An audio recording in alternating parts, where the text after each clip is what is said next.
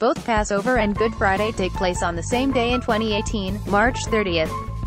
With two major religious holidays happening simultaneously, does this spell doom for your Friday night plans? Actually, no. Good Friday is not observed as a federal holiday, meaning that federal services, like the U.S. Postal Service, will be open and operate. Similarly, bank branches will remain open, but the stock market will be closed in observation of the holiday.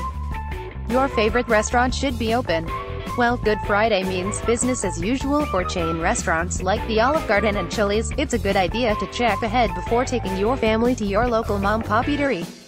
If your local Mexican spot or Italian restaurant is run by someone who's very observant, it might be closed out of respect.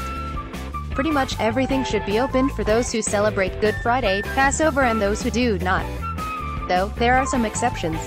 12 states observe Good Friday as a state holiday: Connecticut, Delaware, Florida, Hawaii, Indiana, Kentucky, Louisiana, New Jersey, North Carolina, North Dakota, Tennessee, and Texas. State and local government offices shut down, including the DMV. If your license expires anywhere from March 30th to April 1st, better not go driving or try to go to a bar.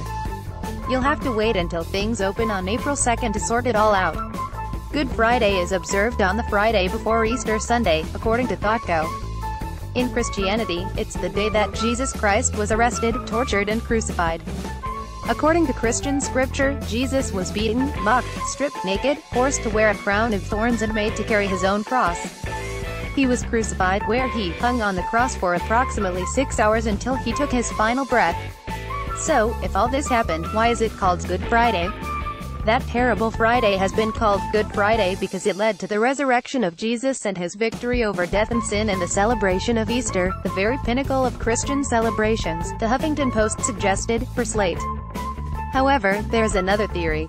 The answer seems pretty clearly to be that it's from Good, Holy. Jesse Shadeblower, the president of the American Dialect Society, told Slate, as it noted that the other names for the holiday have been Sacred Friday and Passion Friday.